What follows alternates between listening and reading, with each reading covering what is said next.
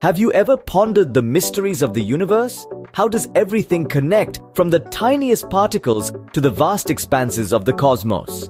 The theories of relativity and everything have been at the forefront of these inquiries, each offering unique insights and complexities.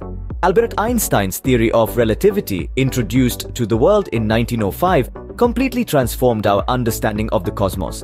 This theory, divided into special and general relativity, has shaped our comprehension of space, time, gravity, and motion. Special relativity considers the relationship between space and time for objects moving at a constant speed. This theory introduces fascinating concepts such as time dilation and length contraction, as well as the renowned equation E equals mc squared, which equates mass and energy. On the other hand, general relativity expands this framework to include objects in non-uniform motion or those influenced by gravity.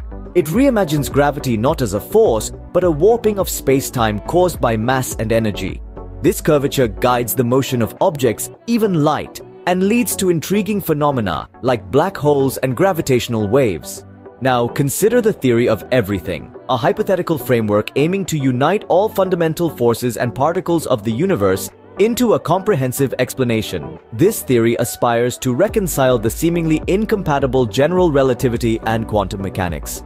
Various theories of everything have been proposed, including string theory, loop quantum gravity, and twistor theory. Each possesses unique strengths and shortcomings, and none have been conclusively proven yet. Comparing these two theories, we see stark contrasts in their scope and stages of development. The theory of relativity is a well-established, experimentally verified model that has greatly shaped our understanding of the universe, from minuscule subatomic particles to the grandest cosmic structures. In contrast, the theory of everything remains largely theoretical, a work in progress. Though it promises a unified explanation of the universe, it awaits definitive proof. The theories of relativity and everything are milestones in our quest to decode the universe.